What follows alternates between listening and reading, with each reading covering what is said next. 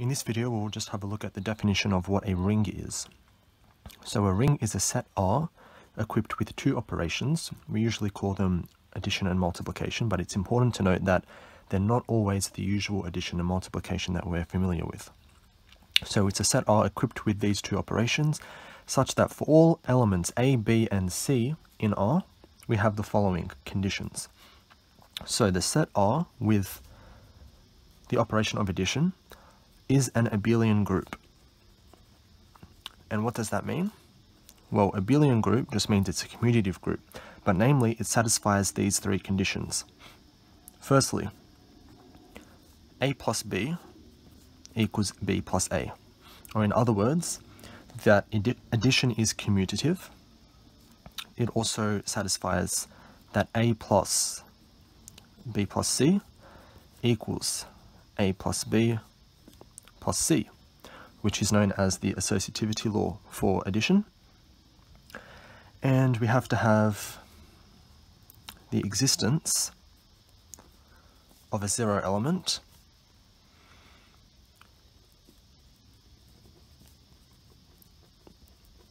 which just means that there exists some element which we denote by 0, but it doesn't necessarily mean that it's the real number 0, but we denote it by this symbol. So there exists a zero element in R such that A plus 0 equals A.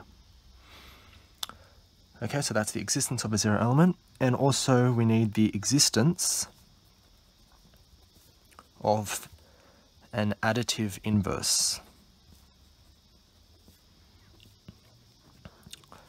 So there exists some element which we denote by minus A in R such that A plus minus A equals 0, or the zero element.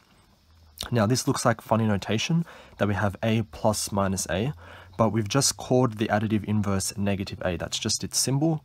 So if we add the additive inverse to, or if we add an element to its additive inverse, we get the zero element. Okay, so these are the conditions for an abelian group, and that's one condition for a ring. What's the next condition? We have that multiplication is associative. Multiplication is associative. And this is the only condition that we have on multiplication. So what does it mean if multiplication is associative? That means A multiplied by BC is equal to AB multiplied by C. Okay, and you can see there's only one condition on multiplication, while there's quite a few conditions on addition. And we also have our final condition that we have to satisfy these distributive laws. So two distributive laws hold, and we'll write out what those are. Two distributive laws hold, and those are the following. A multiplied by B plus C equals AB plus AC, so that's the first one. And the second one is that A plus B, or multiplied by C, equals AC plus BC. And those are the conditions, or the definition. This is the definition of a ring, and these are its conditions. So as we said earlier, for a general ring, which is what we've defined, a general ring, there's only one condition on multiplication, namely that it's associative. But for addition, we have more than associativity, we have commutativity here. Again, we have associativity, we have the existence of a zero element, and we have the existence of an additive inverse. So we don't have commutativity for multiplication, and we don't have an inverse for multiplication. Now, let's say that we do have commutativity. So say we have that AB equals BA. What can we say about that? If we have this condition, then our ring is called a commutative ring. A commutative ring. for obvious reasons, because multiplication commutes. Good. Now, what else? Say that we have an identity element, like we have a 0 element here. Say we have an identity element.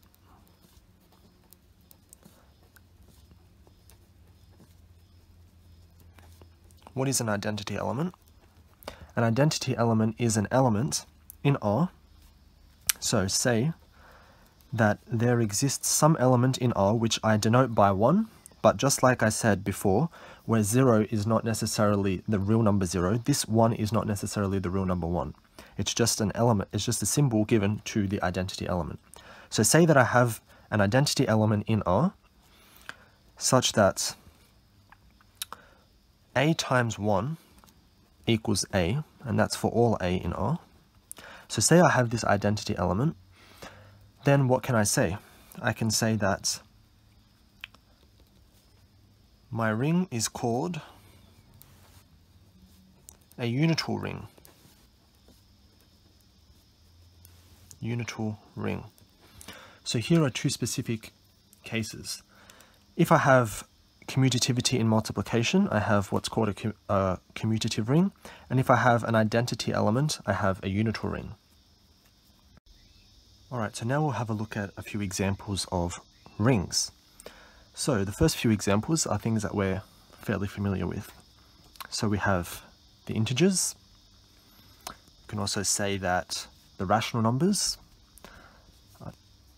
What about the real numbers and the complex numbers? So all these are rings, and they're very easy. Well, maybe not very easy. I mean, they're easy enough to prove. They may be a bit tedious, but they're easy enough to prove. Okay, let's see something a bit more abstract that you might not have seen before. What about this field, or this ring rather? Z adjoined with X.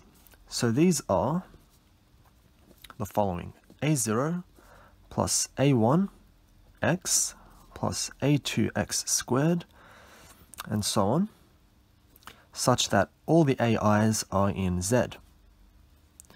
In other words, these are the polynomials with integer coefficients. Okay? Integer coefficients comes from the Z here. So, I would say, what about if I said Q adjoined with X? Well, that would be what you expect. It would be all the polynomials with rational coefficients. Rational because it's Q adjoined with X. Coefficients. Okay, cool. Now, what else can we see? Well, what about Z adjoined with I? I being the square root of -1. Yes, that's also a ring. So these are all numbers of the form A plus IB, where A and B are integers. Okay?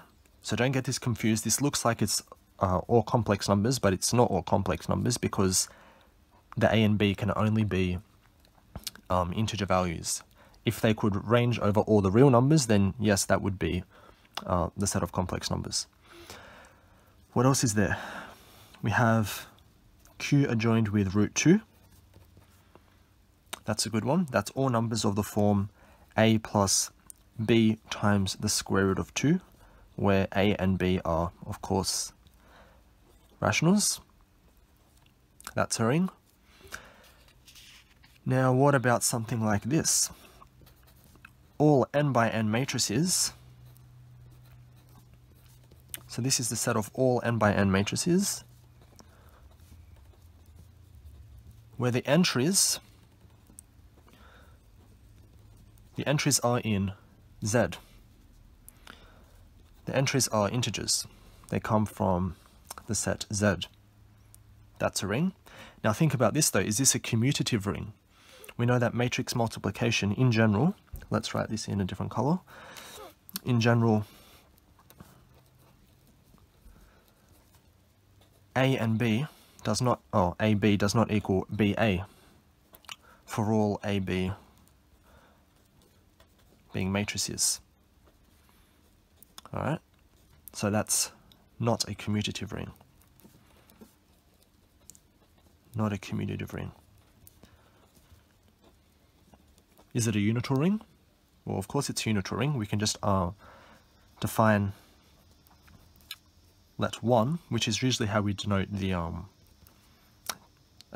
identity element if it exists. So 1, let that be equal to I, which is of course the diagonal matrix, 1, 1, all the way up to 1. And since this is n by n matrices, this is n times. So really, what is that? That's just this matrix. 1, 1, 1, all along the diagonals, where everything else is 0. That would be a unital ring because this element has the property of A times I equals A. That's the property of identity element, so yes, this is a unital. This is a unital ring. So it's not a commutative ring, but it is a unital ring. Maybe 2 more examples. What about all the numbers? This set here. This is a set of numbers of the form n times k, such that k is in z. K is an integer. So you can think of this as all the numbers which are divisible by n. And the final one. Now all these we've sort of seen addition with them before, or they're very familiar to us. Maybe the only one we're not so familiar with is matrix multiplication, but if you're doing this or looking at this video, I hope that you would have seen matrices before. But what about z sub n? This is the set 0, 1, 2, all the way up to n minus 1, where the operations are taken mod n.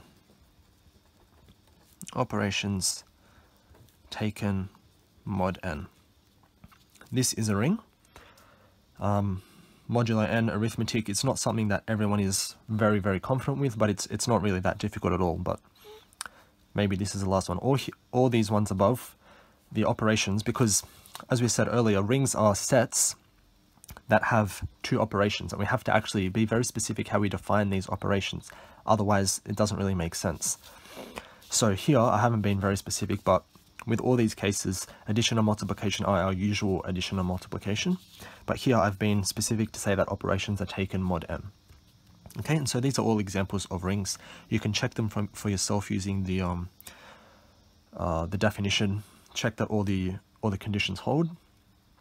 And hope you enjoyed this video.